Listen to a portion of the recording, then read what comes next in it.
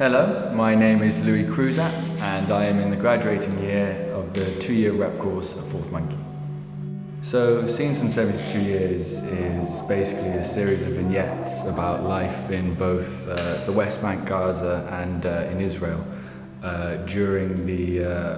annexing of the Israeli government of Palestine. I think the exciting thing about the play is it turns a topic that for most of us is something that we get a bit awkward when it gets brought up and we don't really know what it's about, and Hannah Khalil basically turns it into this really human story, and she says, hey, it's not this charged political thing, though it is at times, but it's actually, you know, there's human beings living here, they want the same things we want, they approach the world in a similar way to the way we do.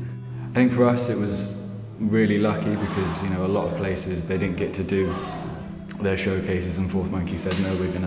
we're gonna let these guys do their showcase. In these times, I think it was like a celebration of the fact that while so many people aren't able to work, we were able to come back together as an ensemble and tell a story that to us was important to be told.